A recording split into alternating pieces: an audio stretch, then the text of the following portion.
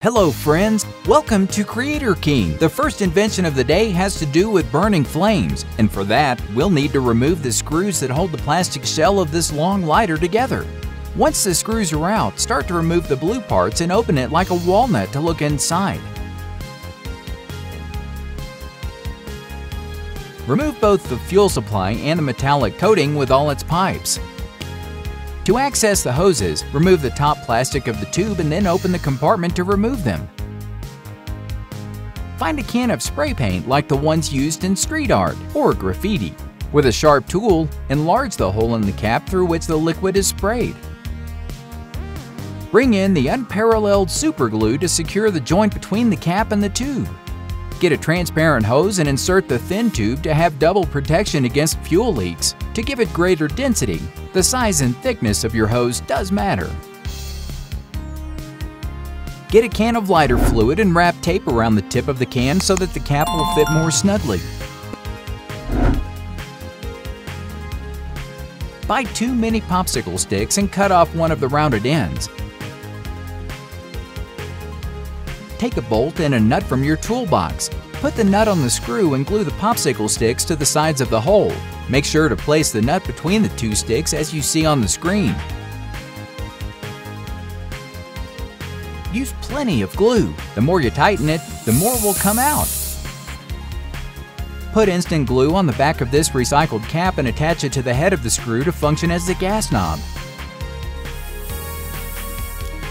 With a permanent marker, make an arrow pointing to the right and name the knob so as not to get confused. I actually still forget which way it closes and opens. This time they did have Cokes in the corner store, which was a relief because I don't think I could drink Pepsi for much longer. I don't have the capacity to ingest poison. With a box cutter and something to serve as a platform, cut the bottom of the can. I mean 2 cans. Make small cuts all along the edge of one with a pair of old scissors. I don't know what they were stained with. On the other piece, mark several dots that will serve as guides to create a series of holes around the entire base. Use any tool that allows you to make these kinds of holes. Put both pieces together to create the mini stove. Don't judge it by its size. It's small but spicy. With the same tool you used to create the holes, create one last hole, but larger so that the gas supply hose can pass through. Connect the hose to the mini stove and seal it with plenty of glue to avoid any leakage. Open the gas knob and bring a lighter close to the stove to summon a gigantic flame. The more you turn the knob, the bigger it will become. Calcifier? Is that you? What? No one has seen the movie Howl's Moving Castle? As you can see, you can regulate the size of the flame just like on a normal stove. In it, you can boil enough water to make your instant noodles. The following invention is a more efficient alternative to handheld flashlights and less expensive than the super flashlights they advertise on TV at 3 a.m. Wipe the Pringles container with a piece of toilet paper and immediately take out your deadly box cutter to slice the base of the can. Now we can see through the container, but just seeing is not enough, so we'll need a detective's magnifying glass. Place the Pringles can on top of the magnifying glass and attach the 2 pieces by placing hot glue around the base. This reminds me of when I made my homemade microscope for school. Remove the base of the water bottle with a box cutter and dry its interior with a bit of toilet paper or a tissue. Remove the cap from the bottle and cut the circle marked on the top with the same box cutter that helped us so much today. I'll have to raise his salary. Get a mini lamp like the ones you used to take with you to summer camp. They give such little light that it would have been better to carry a firefly. Place the cap on the glass of the flashlight and apply hot glue around it. Close the bottle with our new flashlight cap. This way the light will be projected in a more concentrated way. Take both the magnifying can and the lamp bottle and put the first one in the second one. Don't get the wrong idea. Take another cap from a water bottle that you found laying around and do the same as you did to the first one. Apply a little hot glue on the edge of the lid in order to glue a magnifying glass. Only this time it's going to be a smaller one. So small it looks like a toy. Surely you can't even imagine what the second cap we've created is for. With the first cap on and without the can, we will have a slightly more powerful flashlight than before. But if we add the can, ka-chow! You will dazzle your neighbors while they sleep 150 meters away from you. And if for some reason, besides wanting to illuminate your neighbors, you want to spy on them, simply add the second detective attachment to turn your flashlight into a NASA telescope. Wow, how beautiful is the moon today? By the way, where's the man in the moon? Today we have tons of Pringles, and for that very reason, most of today's inventions are based on them. After tasting about 2 or 3 chips, empty the rest into these Ziploc bags to be able to devour them later. To accompany the snack, buy a can of Coca-Cola, which we'll mark all around with a permanent marker. Once marked, slice the can with a box cutter to obtain the lower half, which will be a simple but effective part of this invention. To be able to move it, use a pair of strong magnets. Attach one to the inside of the can. Look how hard it grips. It looks like those ice creams that they flip around before handing to you. Hot glue the second magnet inside a Coca-Cola cap. Push the bottom half of the soda can all the way into the Pringles container. Then glue the cap and magnet outside of where its counterpart is. This way you will be able to move it easily. Put those delicious fried foods back into our new Easy Eat packaging. And that's it! Your snack is ready! Just slide the cap magnet to easily push the chips to the top, making it easier for you to get as fat as a whale. Please tell me that you weren't one of the brats that took chips from your classmates. As I told you, here we have another Pringles container ready to be transformed into a great invention. We just have to eat its contents. After fattening up like a Christmas turkey, remove the lid and make a small hole with our favorite tool for this kind of thing.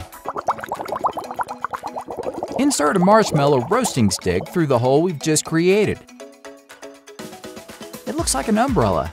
Put enough hot glue on the umbrella to keep it in place. Make a hole in the base of the Pringles tin with a sharp tool, and then mark a long rectangle on one side of the can. With a box cutter, cut the marked part until it comes off. It reminds me of the message tubes secret spies used in movies. Create a few holes on the opposite side to where you cut the slot, which will function as the legs of our solar rotisserie. Yes, I've had enough of using conventional gas stoves. Put the lid back in place, making sure that the stick goes through the hole in the base. Take a plastic bottle of any beverage. With scissors, cut off the base and the top of the bottle. Then, open it in half as if you were cutting a chicken breast to finish wrapping the oven, stove, grill, or whatever you want to call it.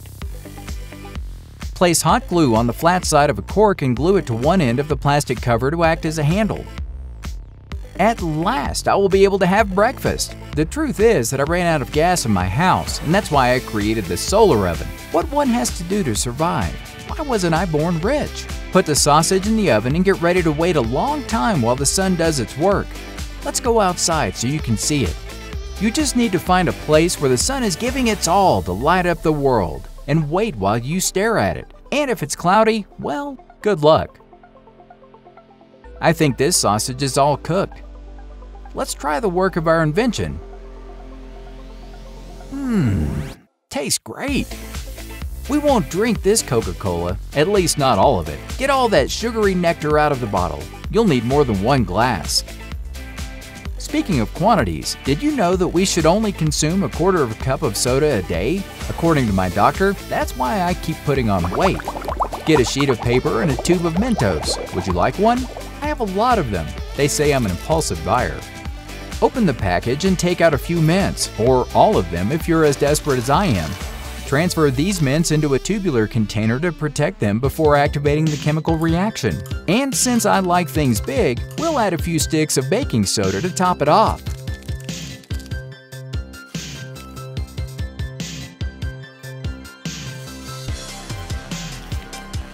Pour the baking soda inside the candy tube and put the cap on. With this, we already have half of the invention done. We only need the activation system.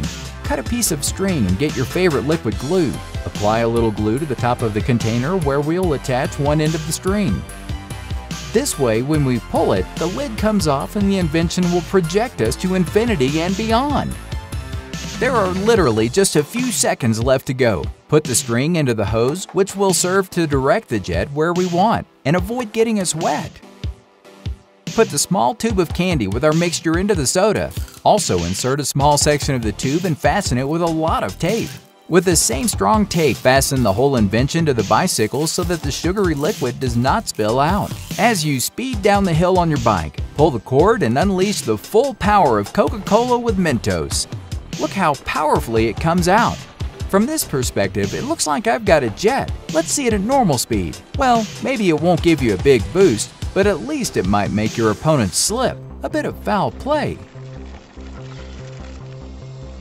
Thanks for watching our inventions made out of household items today. Follow my channel if you'd like to learn more about making simple yet incredible inventions. Also, click on the link to see more videos about my amazing inventions. Click on the link to subscribe to my channel so that you don't miss any of my videos. Thank you so much for watching this tutorial.